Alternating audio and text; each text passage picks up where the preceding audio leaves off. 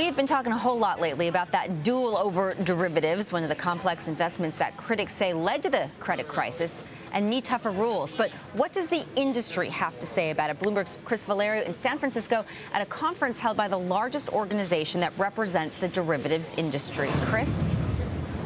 That's right, Lori, and I'm actually joined by the CEO of Tullett Prebon. He is Mr. Paul Humphrey, and we want to talk a little bit about what's happening today. So the first thing I have to ask you is, yesterday, the Deputy Treasury Secretary coming out with some pretty strong words for the industry, saying you guys aren't doing enough for transparency and standardization. What do you think about his comments? I understand his concerns, Cris, but I'm worried that there may be unintended consequences of heavy-handed regulations. I think the derivative markets have proved to be robust. I think there are changes we need to make, and as an industry, we're looking into those right now to make those relevant changes.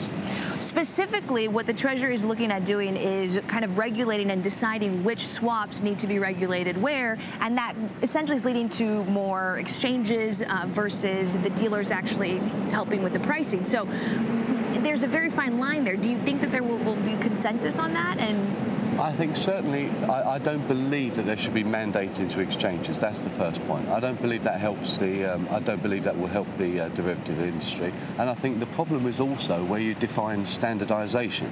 Standardization really is you're talking about liquid issues when you come to derivative contracts, because actually the underlying contracts are all standard.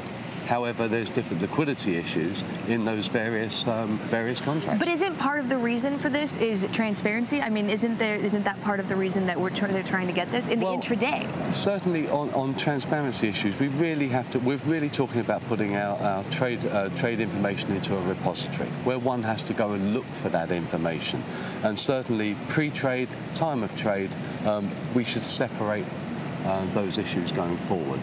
One of the questions I have to ask you is, because obviously we're talking a lot about what happened with Goldman Sachs, the issues with Goldman Sachs in the CDO market. When those kinds of things come out, how do you feel that it is setting back the changes that the derivatives markets is trying to do right now? Well, unfortunately, derivatives have got themselves a bad name over the last couple of years, and of course everyone in the street is aware, the public are now aware of derivative contracts. However, actually there is an awful lot of integrity in the market already. I believe that the ISDA is looking into relevant reforms that we can make in our industry to make it better. But do you think that there will be a drop in the volume and in the way that people are handling these transactions? Well, certainly at the moment there's uncertainty surrounding the market, and any uncertainty will mean that there's drops in volumes right now.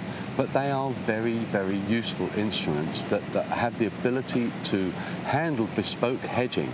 And if we take away that ability to put on a bespoke hedge to the marketplace, we only add to systemic risk. Mr. Paul Humphrey, CEO of Tullett Prebon, thank you so much. Thank you very much.